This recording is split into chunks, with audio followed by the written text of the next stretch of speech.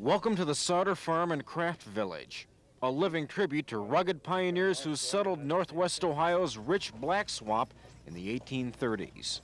Except for 5 replicas, all the cabins and shops here are original. You can have all this history in books, and it will talk, but it'll never talk like the tangible history will. That's why I've got this history here.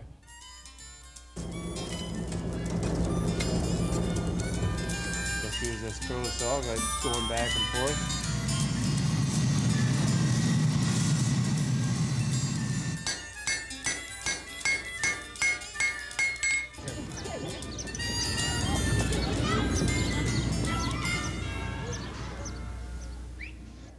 The desks for the youngsters' study is towards the outside wall on both sides, and the benches are a split log and just smooth on the surface.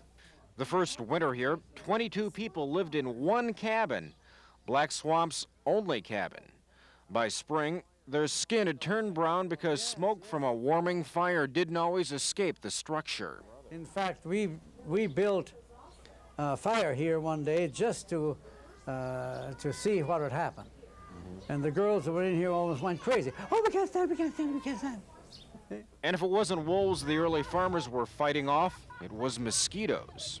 They would tie rags around their neck when they was out in the fields working, because if they didn't, their neck was so full of mosquitoes that if they'd take their hand and push it off, brush off the mosquitoes, their hand was bloody.